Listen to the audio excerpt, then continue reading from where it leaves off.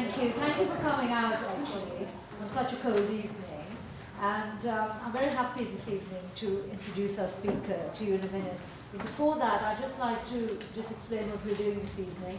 This is the third of the series of lectures that are introduced by the Centre of the Study of Islam in the UK, the School of Religious and Theological Studies, and they're convened by the director, Sophie Gilliard-Ray, who's with us this evening.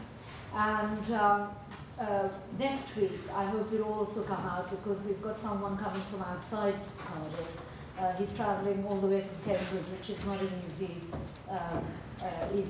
visit, easy journey time. So I hope you'll come. It's Tim Winter, also known to you as Abdul Hakim Murad. So I think that he's well known to many of you, and I hope you'll pass the message on to your colleagues, etc., who know his work and his public speaking engagements across the country. Now this evening, our speaker is going to speak for about 40 minutes, after which he very kindly agreed to take questions from the audience for another 10-15 minutes or so. So that's the kind of timeline that we're going to be running on. And if I could just ask you to switch your mobile phones off, that would be great. And so I'll just start introducing. We're very happy to welcome Russell Sandberg this evening from law, and we're also happy that he's working with the centre. So I'm very happy to say that in particular, that he's part of the activities of the Centre for the Study of Islam in the UK, just to showcase the sort of variety and diversity of the work that the Centre is involved with, and it's sort of working with different people across the university. And the title of his talk is this evening going to be English Law and Islam, or Islam and English Law, whichever, Islam and English Law. And he's going to finish by talking to you about a very interesting project that the Centre is running concerning this. He's lecturer in law, and he's published in a range of different journals, including the very well-known Modern Law Review. And he's got a forthcoming book coming out called Law and Religion, New Horizons, collection of essays, which is going to be coming out shortly. So I'd just like you to welcome Russell Sandberg, and I'll give you the chair.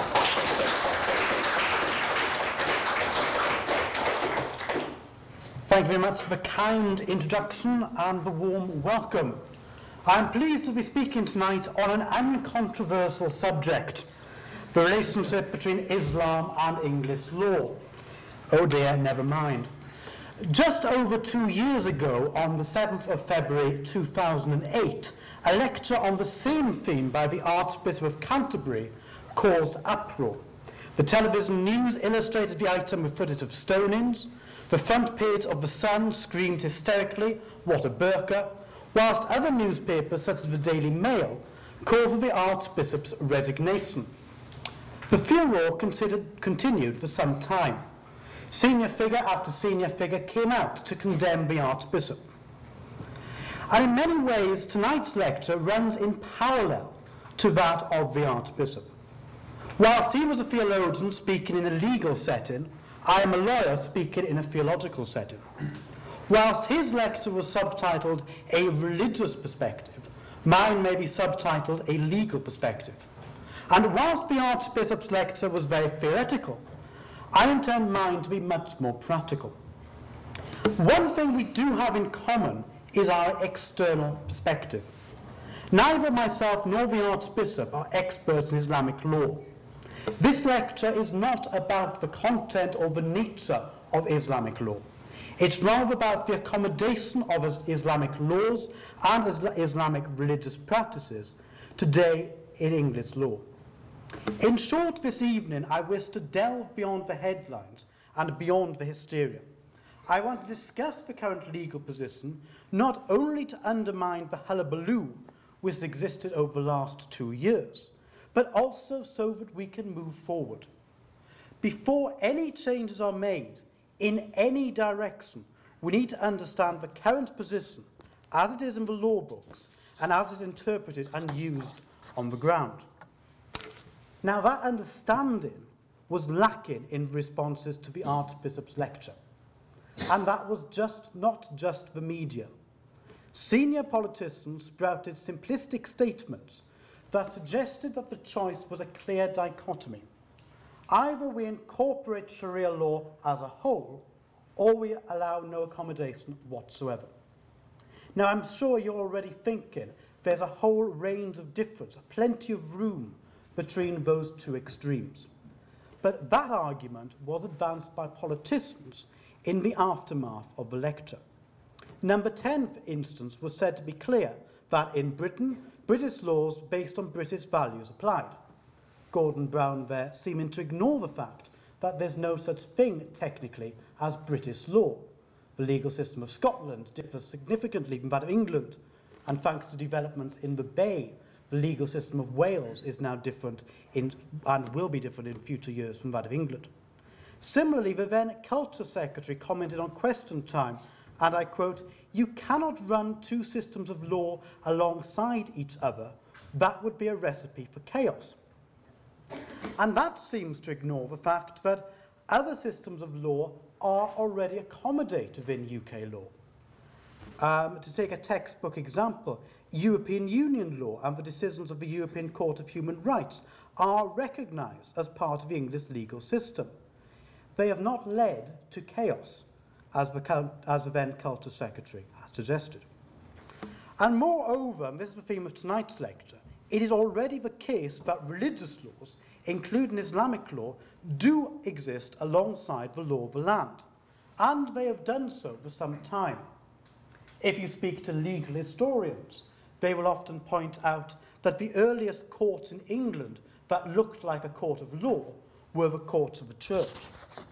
And similarly, their decisions, the decisions of the ecclesiastical courts, have shaped key areas of English law to this day, particularly in relation to family law.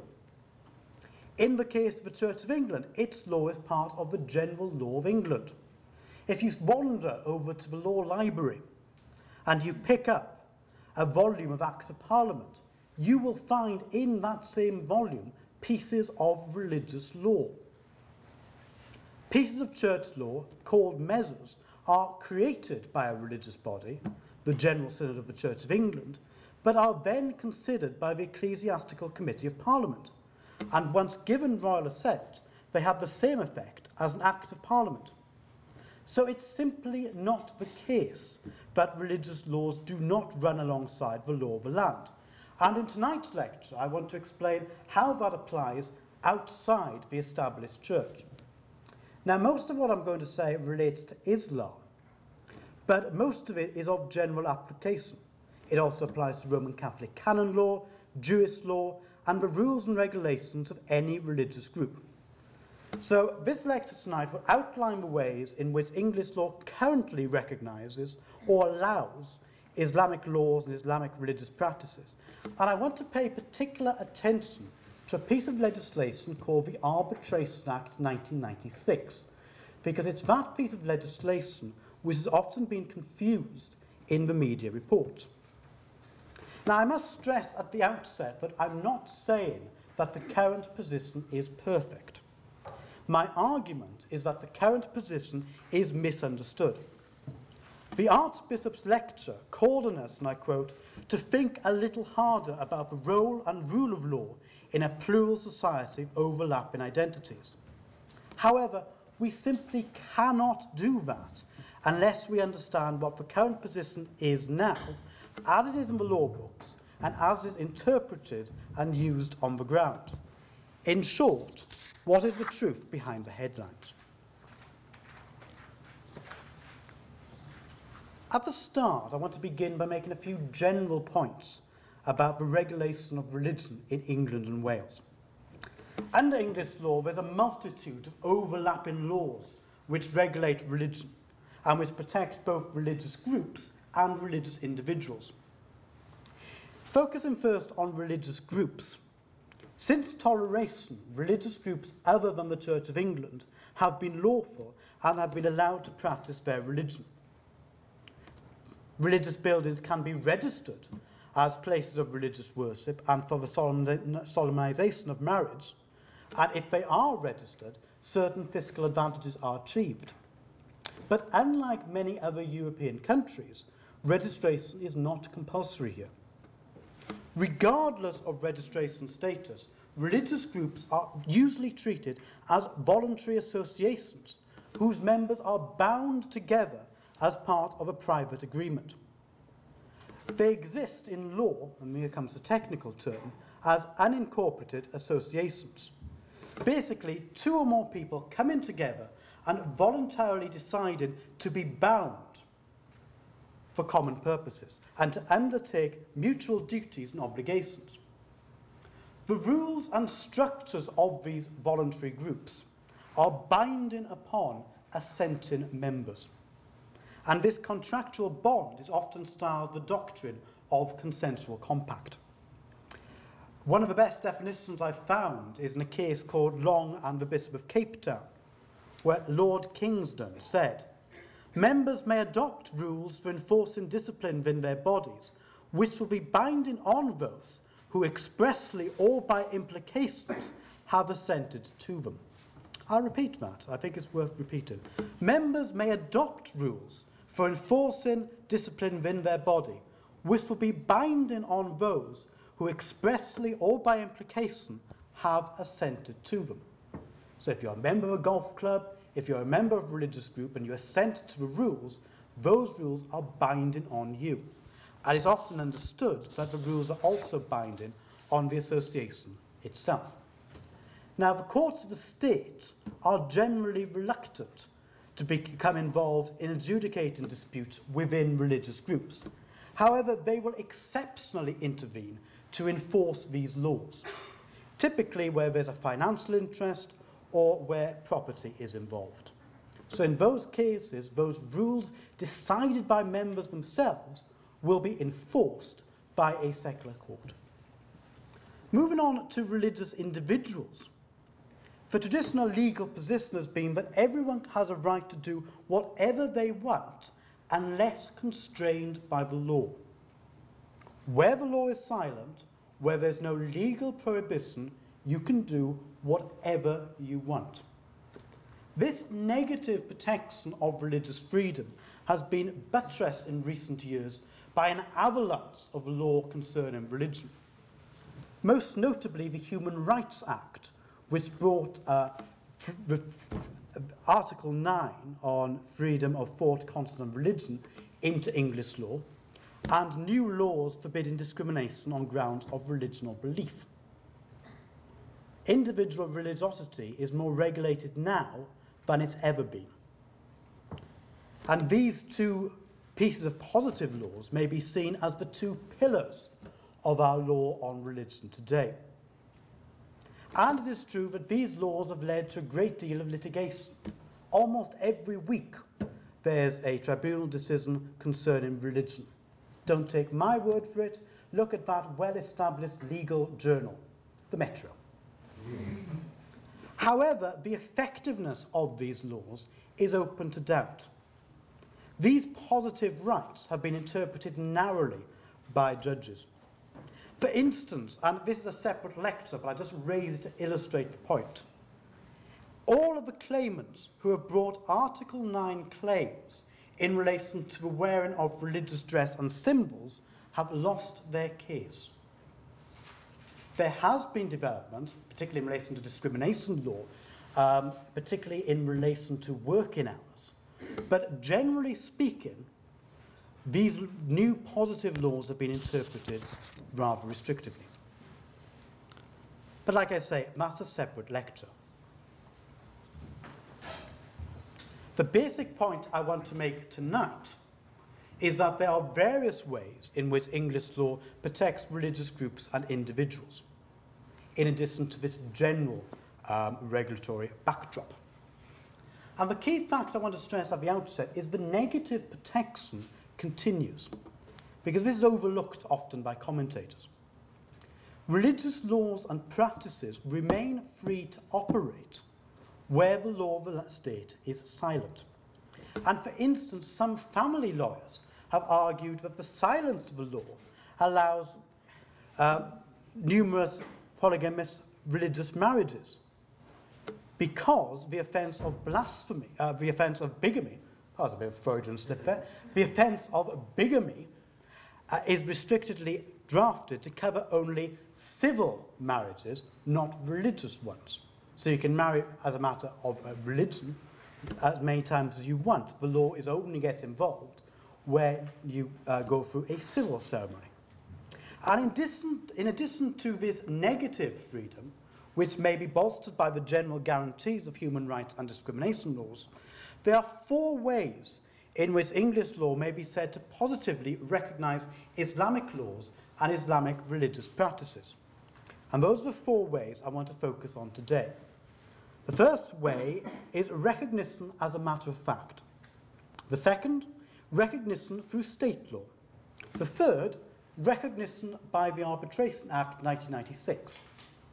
I'm aware, of course, that the second heading could easily subsume the third, since the Arbitration Act is clearly a piece of state law. But given its importance and popular misunderstandings, I want to deal with that separately. And also, fourth, recognition through private international law. So to move to my first heading, recognition as a matter of fact, this can be dealt with rather straightforwardly. Religious law may enter the courtroom as part of the facts of the case, the same as any other phenomenon. And religious law may be introduced into the courtroom by expert witnesses. May I say at the outset, what we lack in relation to this is detailed research. We don't know the extent to which that takes place. There's a number of academic commentators who've said it does take place, but they don't cite any authority for it. There are numerous cases where it's clear it has taken place, but we don't know to what extent it's been listened to, etc., and to what extent it actually goes ahead.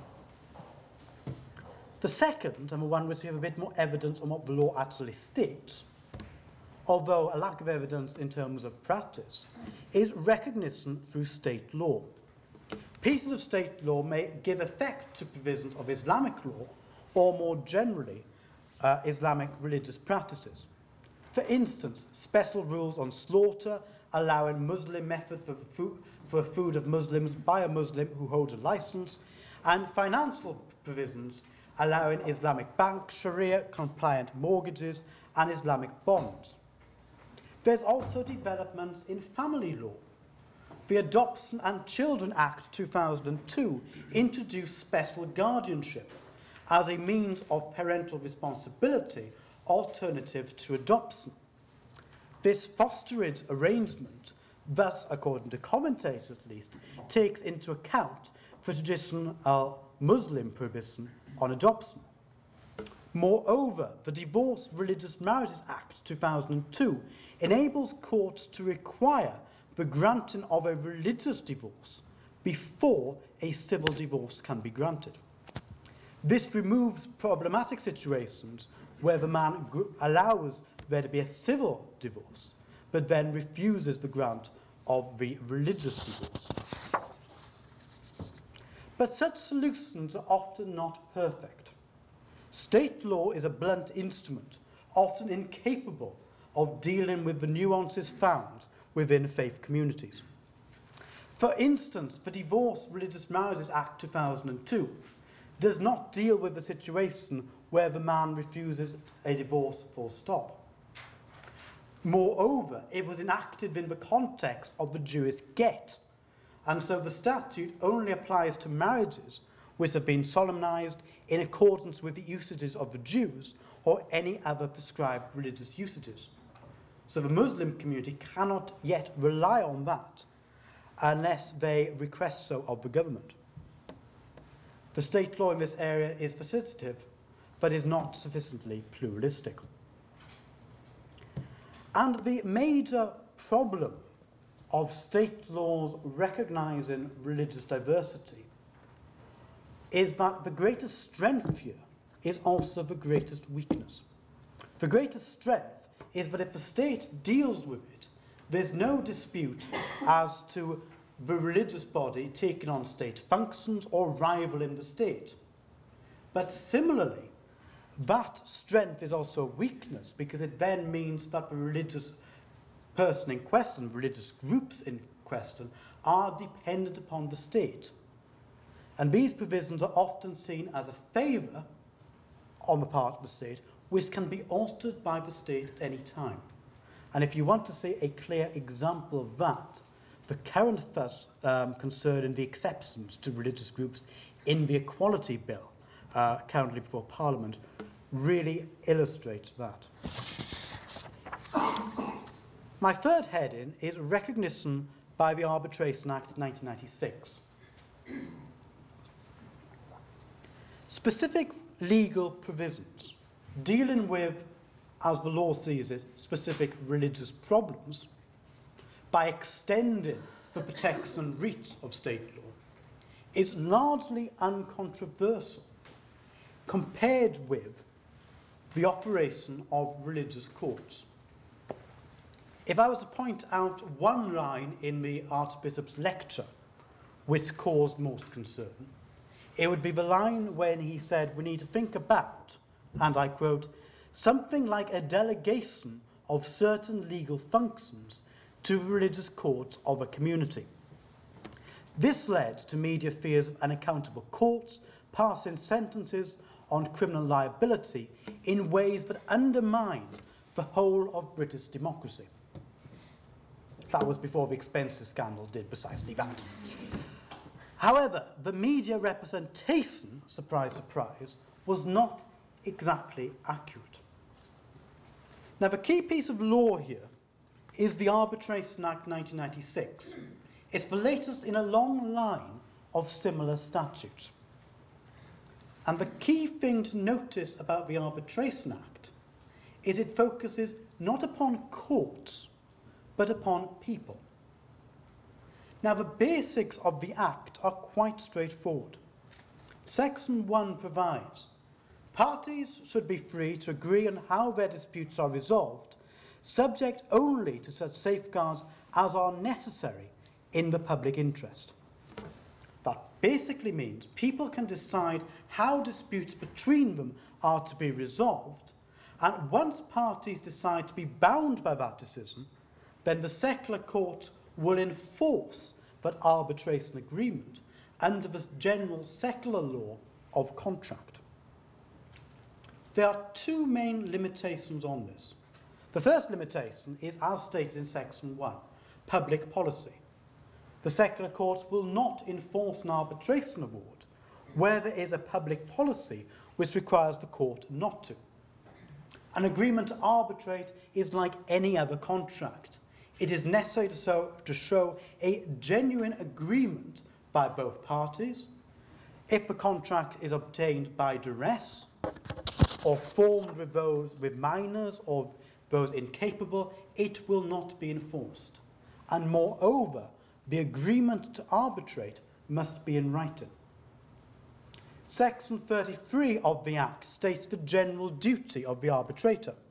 It must act fairly and impartially as between the parties, giving each party a reasonable opportunity of putting his case and dealing with that of his opponent. If it doesn't comply with that, if the decision does not comply with that, or several other requirements laid out in the Act as serious irregularities, then the arbitration award will not be enforced by the English court. Now, the importance of this limitation is shown in the Court of Appeal decision in Solmany and Solmany. In that case, two Iranian Jewish merchants were exporting Persian carpets. This breached Iranian law.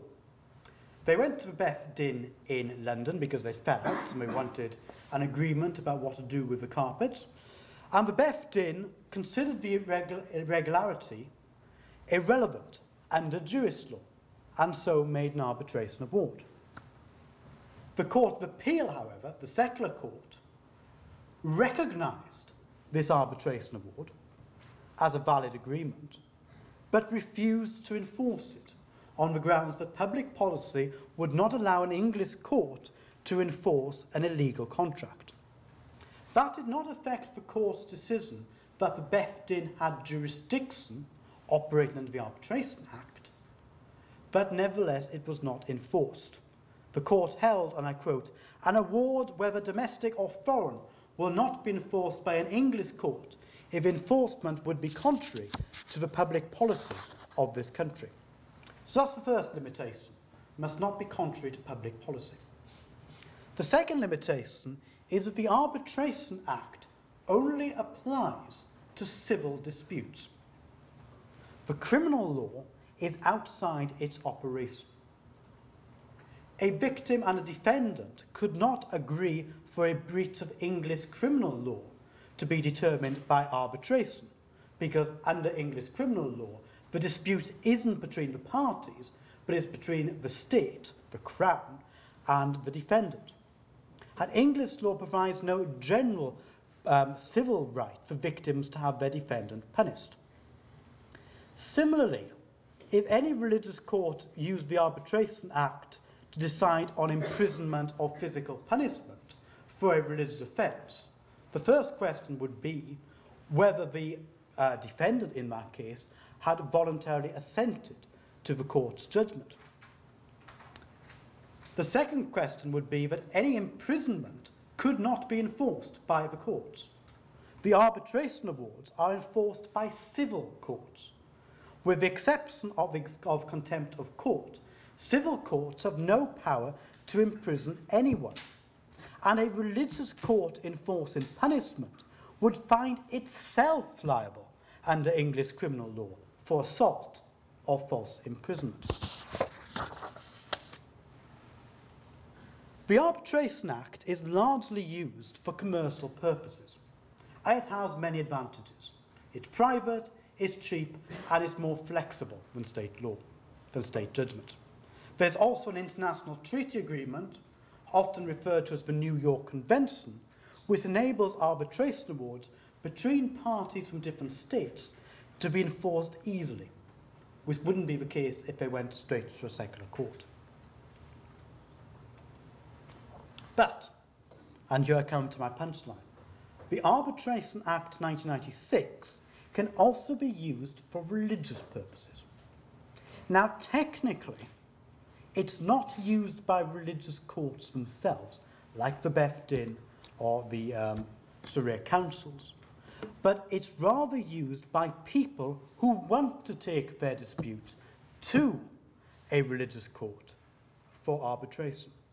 And the key fact about arbitration is it allows the parties to decide what law the arbitrators will use to decide their dispute. And the key section here is section 46, because section 46 enables parties to choose for their disputes to be decided in accordance with other considerations. In accordance with other considerations, as opposed to in accordance with law. Now, for these purposes, in accordance with law is defined as meaning the law of the state, or the law of a state. Other considerations, however, can extend to other systems of law which are not part of the state, such as religious law. So section 46 thus allows parties to decide that their dispute is to be decided in accordance with systems of religious law, such as Jewish law or Islamic law. And the important thing to note is just because it's not seen as law doesn't mean it's not binding. If an agreement is made to arbitrate, then any dispute on that matter in front of the secular courts will be paused. The courts will refuse to consider that dispute, and rather than looking at the dispute itself, the facts, will simply enforce the decision the arbitrator has made.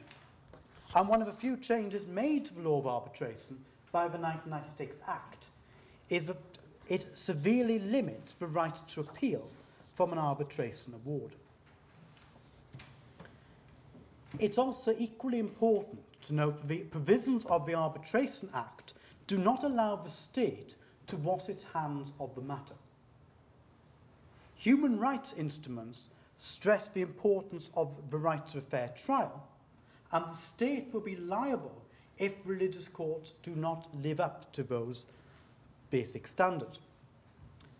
At the level of the United Nations, this is protected by Article 14 of the International Covenant. and the Human Rights Committee has stressed that Article 14, and I quote, applies to courts based on customary law or religious courts who carry out judicial tasks. It must be ensured, thus by the state, that such courts cannot hand down binding judgments recognised by the state unless the following requirements are met. And then it gives a list of requirements which basically add up to the right to a fair trial. This right to a fair trial is also part of domestic law under the Human Rights Act, Article 6, and decisions of the European Court of Human Rights suggest that Article 6 will also be important in relation to religious courts here. The significant decision is that of Pellegrini and Italy, a case in 2002. This concerned Roman Catholic annulment proceedings in the Ecclesiastical Court, where the applicant was not told the nature of proceedings in advance and was not allowed to read her husband's witness statements. The Italian courts made operative the Vatican Court's declaration of nullity. The European Court of Human Rights held the proceedings of the ecclesiastical courts breached Article 6, in that the applicant's right to a fair trial had been compromised. And the claim was not against the Vatican, because the Vatican was not party to the convention. The claim was against the Italian state. The Italian state had breached Article 6. They sort of refused to confirm the outcome of such unfair proceedings, said the court. They had failed in their duty to check that the applicant had enjoyed a fair trial in the ecclesiastical proceedings. It follows that the United Kingdom would be in breach of Article 6 if a religious court failed to meet Article 6 standards as the right to a fair trial, and then that decision was enforced under the Arbitration Act. Now, there are many examples of decisions of religious courts being enforced under the Arbitration Act, especially the Jewish Beth Din.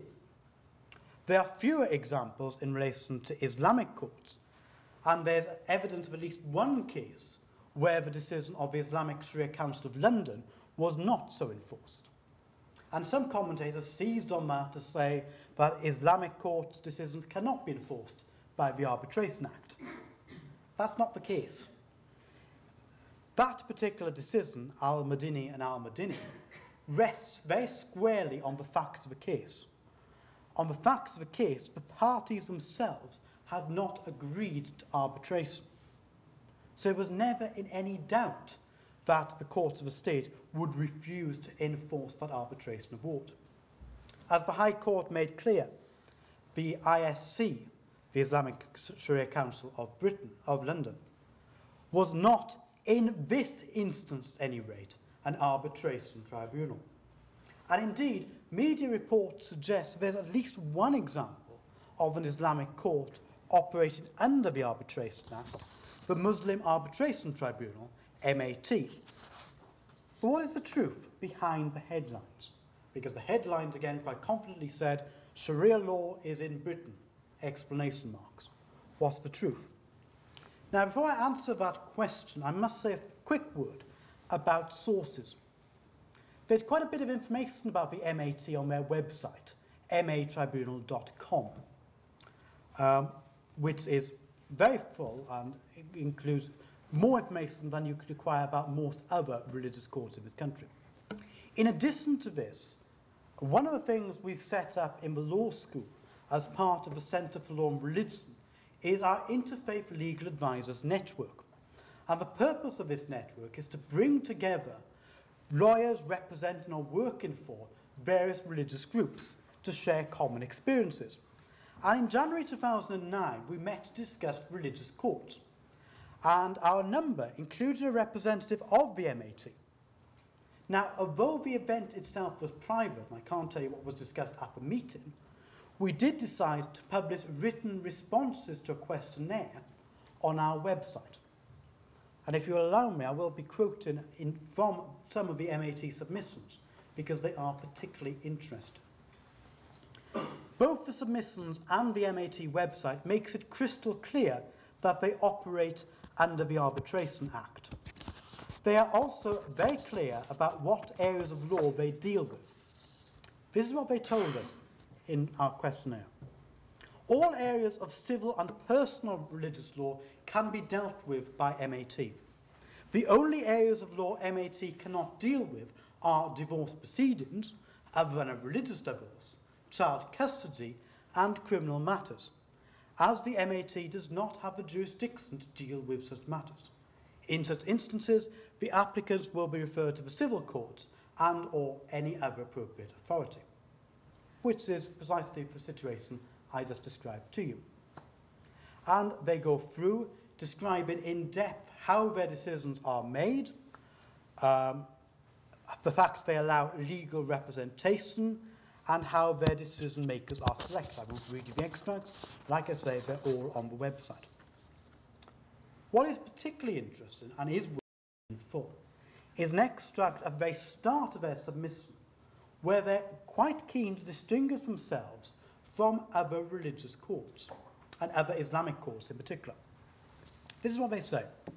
Here in the United Kingdom, over the past 30 or so years, a system of informal Sharia councils has developed, dealing almost exclusively with Islamic family and personal law. In some cases, these Sharia councils have assisted in attempting to resolve disputes between two parties and to effect reconciliation. However, as these Sharia councils do not have any set procedural rules governing their conduct, nor do they operate under the Arbitration Act 1996, their decisions are not binding, and as such rely solely on the goodwill of the parties to agree to follow and implement any decision reached by the Sharia court. Now, if you want to be cynical, you might want to question whether that is a question of the goodwill of the parties or the free will of the parties. But leaving that aside, it's also clear, once you look at the documents in full, that the MAT itself also operates outside the Arbitration Act. It also exercises religious functions in addition to legal functions. And this is exactly the same as the Beth Din. There's been a recent report by the Centre for Social Cohesion, which really emphasises throughout these two distinct functions, the legal functions under the Arbitration Act and the religious functions. And it's often suggested that these religious functions are extra-legal. In other words, those decisions are not legally binding at all. But that's not quite true. The general provisions I referred to at the start of the lecture may still be relevant. The doctrine of consensual compact, meaning that the rules and structures of voluntary associations are binding on ascending members. The Long and Bishop of Cape Town case. And the fact that the courts of the state will exceptionally intervene to enforce those rules. The ways in which religious courts operate outside the Arbitration Act is largely unknown, and there is a need for much more research in this area. The relationship between religious and legal functions needs to be examined, as does throughout the relationship between theory and practice.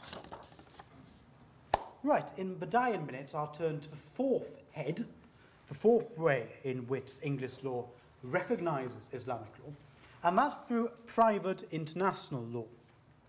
Now, the term international law, if we can just focus on definitions for 2 seconds, the term international law is used to describe systems of law that govern the relationship between states. The instruments of the UN, for instance. But technically, this is public international law and can be contrasted with private international law, which is the part of the national law of a country which establishes rules for dealing with cases involving the laws of other countries. It's also known as the conflict of laws, and it's all concerned with foreign law. Typical situation would be the recognition of marriages conducted overseas. A couple wed according to the law of Bangladesh, they arrive in the UK, is that marriage still valid? And the key test here is exactly the same as under the Arbitration Act. Does the the recognition comply with public policy. A recent case for Court of Appeal concerned marriage with telephone link between England and Bangladesh. One party was in England, one party was in Bangladesh, and the alleged lack of mental capacity of one party. The Court of Appeal held that yes, it was a valid marriage under Islamic law and Bangladeshi law, but it was not valid under English law. The marriage was, and this is a quote, sufficiently offensive to the conscience of the English court that it should refuse to recognise it. So in recap, English law currently recognises or allows Islamic laws and Islamic religious practices in many different ways. Despite the media headlines, there's many ways in which English law may be said to positively recognise religious laws and religious practices. As a matter of fact, through state law, by the Arbitration Act, and through private international law. English law already seems to offer a considerable degree of accommodation. And some of these provisions are quite well known.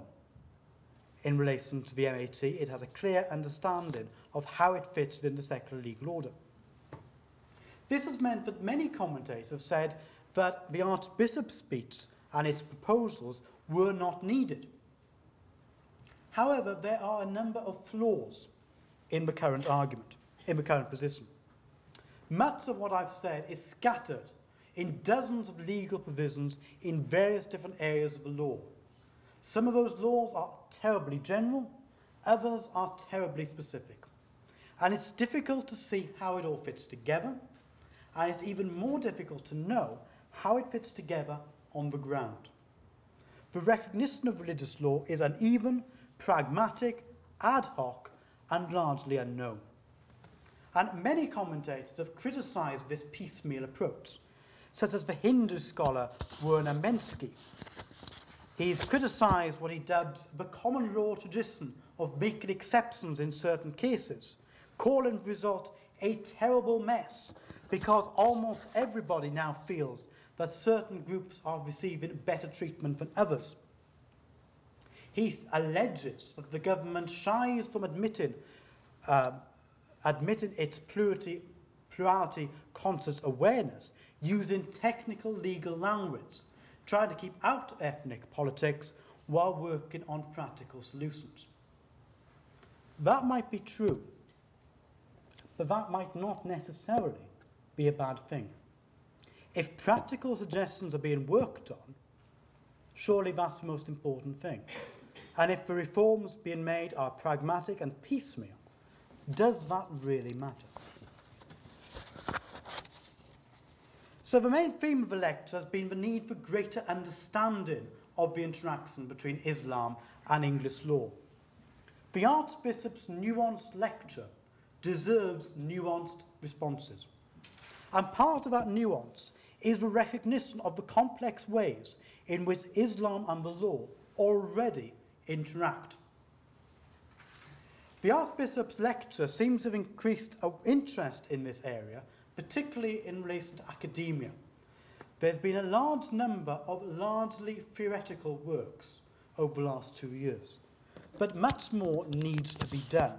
Much more needs to be found out, because understanding the law is not just about words on paper.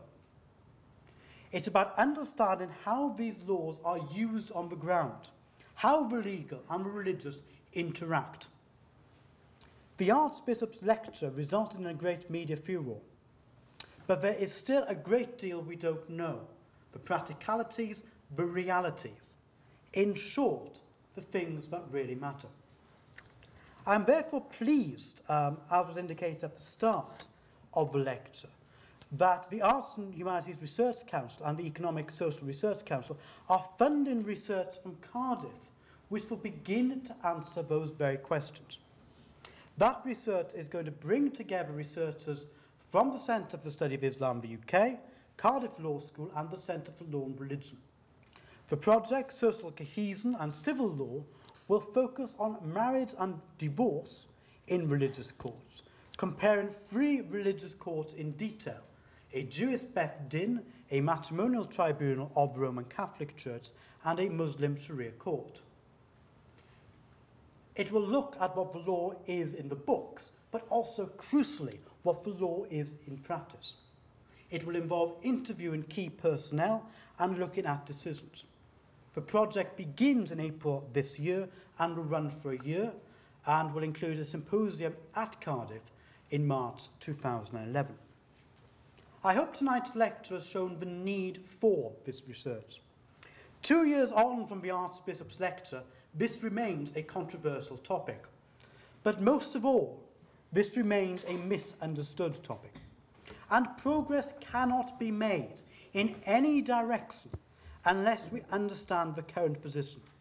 We need to understand the interaction between Islam and English law today before we make value judgments as to how we want that interaction to develop tomorrow. And that requires understanding not only the precise letter of the law, but how that law is interpreted and used on the ground. Thank you much.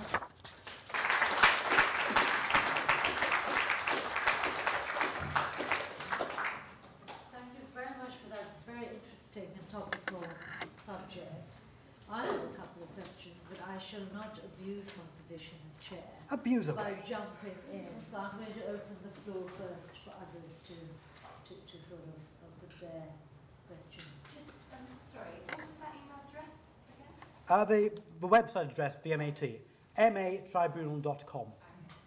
And to find the submission to our Interfaith Legal Advisors Network, just click on the law school website, which you can access from the Cardiff University website, Research Centre, Centre for Law and Religion, and then look for Interfaith Legal Advisors Network under networks. It's as simple as that. Anything else? Right, Helena.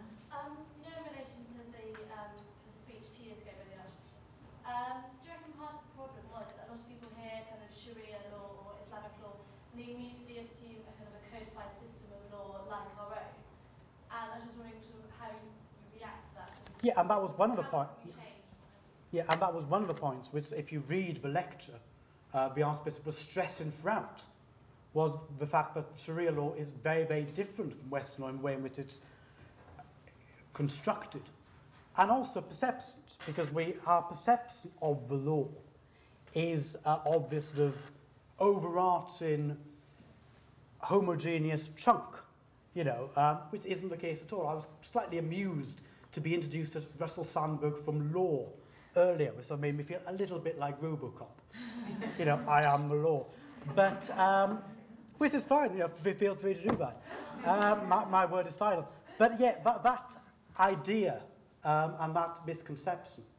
But of course, if you read the lecture, it's quite clear that, the Archbishop was more aware than most of us, actually, at how sophisticated Sharia is, and how he kept on about the need to mention Islamic laws as opposed to Islamic law. But I mean, the problem largely is the fact that he was delivering the lecture in the evening, and it was already being reported on the 10 o'clock news.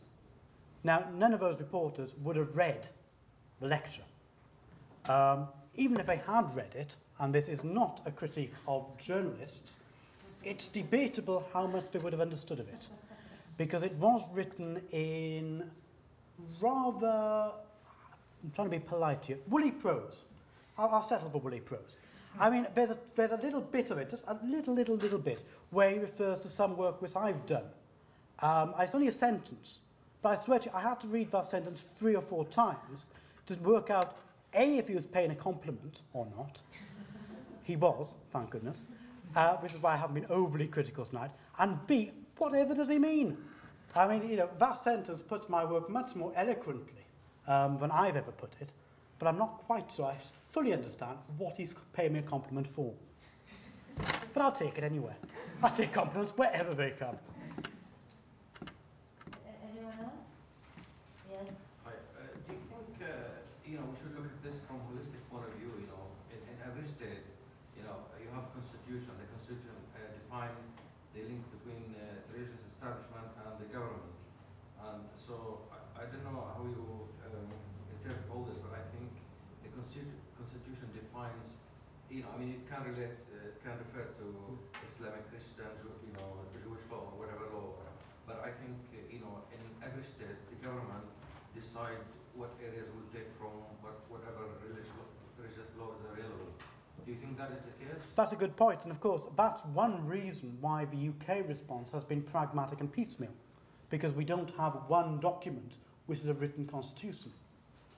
The nearest we get to it, arguably, is the Human Rights Act, and like I said earlier, Article 6 of that, which relates to a fair trial, would have clear ramifications in relation to any religious court operating. So that's a valid point. But like I say, it's complicated because of the UK's unique constitutional position. And it's usually the case whenever anyone says that, they then critique it and say how terrible it is, and we must have a written constitution, and it must be nice and polished and shiny in one box. But I think that's a lie as well. I have a certain fondness of our unwritten constitution because most of the time it kind of gets it right in ways which a codified constitution with the harsh letter of the law possibly wouldn't. And I base that simply on the fact that when we've codified religious rights, the Human Rights Act, the law on religious discrimination, that hasn't actually increased religious freedom. It's increased litigation, but it hasn't actually increased religious freedom that much. I mean, I'm tempted to go for another question, but I'll just amuse you a second before I do. I stumbled last night, flicking through the channels, as you do, on Channel 4 News. What innovation that was, Jon Snow and his nice ties. And he was having a go at a government minister on the basis of these 3 politicians who've been arrested under the expenses scandal. And the sole line of Jon Snow's attack last night was, they're thinking of relying on a law from 1689. That's disgusting. You have claimed, government minister, to have reformed Parliament, but here they are relying on a law from 1689. That's completely wrong. Now, the government minister didn't respond very clearly, surprise, surprise, but that attack is complete nonsense. The age of a law makes no difference to its effectiveness. If it ain't broke, don't fix it. And the actual piece of legislation is the Bill of Rights. Are you seriously suggesting, Mr. Jon Snow, that we sweep through our constitutional history and go, ooh, that looks a bit old, let's change it? Because, not wanting to be cynical, I don't think that works. So I just put that by the by as a sort of a staunch defence for ad hoc piecemealism. And why not? Anyone else? Yes? A lot of laws within religion relate to the customs in that religion. And male circumcision has been practiced in the Jewish religion since Isaac one is told. Now, female circumcision in this country is considered an assault, isn't it? Mm-hmm. How do you reconcile that? Well, it's the point of the law being silent. Obviously, the law can't deal with everything unless there's a particular social problem. And I would suggest that it's one of those anomalies which ought to be dealt with at some point, I would have thought. But you get the problem of, you can pass a law on something that doesn't necessarily change social realities. I'll give you 2 quick examples which have both been on the BBC website yesterday. The first news story yesterday was about the Sikh Kirpan. And the most senior Sikh judge, whose name escapes me, came out and complained that there isn't enough accommodation afforded to the Sikh Kirpan in the public sphere. I almost fell off my seat when I read that, because I know the law, and the law provides a crystal clear legal right. But apparently, schools, etc., are ignoring that, and there's been no end of disputes. So that's an example of the difference between dealing with it as a matter of law and getting to the heart of a social problem. I mean, I'm obviously biased, and I've spent the last 50 minutes talking about law, but law is not the answer to every solution. But nevertheless, I think that's an anomaly there which really ought to be fixed. The other example, because just notice I said I was going to give you two, and I gave you one, which is very naughty. The other example is the report yesterday done by the BBC of the amount of Muslim marriages which never have civil law effect, which are religious marriages only, and there's no civil ceremony. And again, if you look at the law seems crystal clear on that. There shouldn't be a problem. So there's that sort of intermesh. However sophisticated you develop your legal regime, you're never going to quite cover every sort of social situation. But nevertheless, I think that's clearly one. Whereas if there was lobbying, because of course the other big thing is parliamentary time, but if there was lobbying, it's a lacuna which ought to be filled in. Yes. I get a perception from your lecture that kind of parallel system in some areas of law is existing in this country right now with Sharia law and religious laws. I was just wondering if we go a couple of decades back, we can see that very less influence in terms of arbitration laws and other laws. We haven't got no influence of other paralegal systems. So I was just wondering the way forward, wouldn't it be less and less influence of religious bodies, or more have a single system and more a liberal system kind of, or it's just the way forward is more religious intervention in law? Well, that's a fascinating question. And if I was standing here 15 years ago, my answer would be yes, secularization generally happening, religion's losing its social interest. But you don't need me to tell you that hasn't exactly happened. It's very difficult to get out a crystal ball and potentially foolhardy. But I think it's worth bearing in mind that religious laws, if we can just use the general term, have existed since way back. What particular religious laws will differ from generation to generation, depending upon the makeup of the UK. Yeah? But, there's a huge historical debate as to the medieval ages. And it's exactly the same debate, actually, that we're having now about two different systems of law, the law of the state and religious law. But in the medieval ages, it wasn't English law and Islamic law, it was English law and Roman Catholic law.